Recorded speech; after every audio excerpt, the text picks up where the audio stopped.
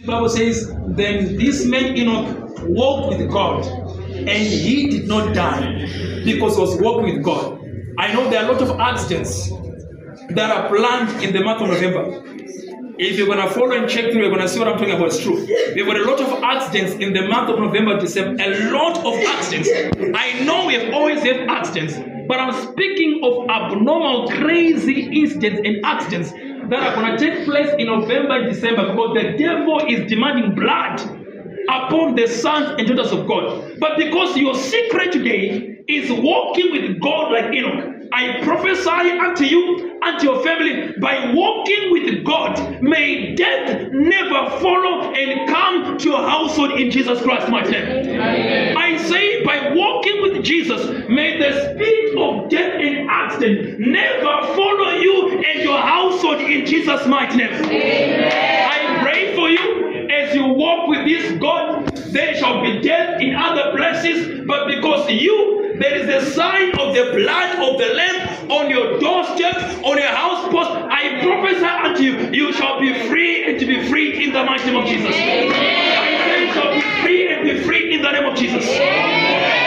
Hold your neighbor, I close my prayers. I close my prayers. Father, I pray for the people that are watching right now, even to those who shall be watching us from the nation of Zimbabwe. I pray for them, oh my God, that the protection of Yahweh be upon their houses, be upon their houses, their families, their children, their brothers and their sisters, as the angel of death shall be hovering, seeking whom to devour. Lord, I pray for them. Look what's happening. Lord, I pray for them. Lord, I pray for them. They will not die with the masses. They are covered by the blood of Jesus. They are covered by the blood of the Lamb. When the angel moves by, he will see on the houses, he will see on the hearts. They shall be the blood as a sign of the covenant, as a sign that Jesus has become our salvation, the Lamb of God that takes away the sins of the world. I pray for them, my God. May protection become their portion.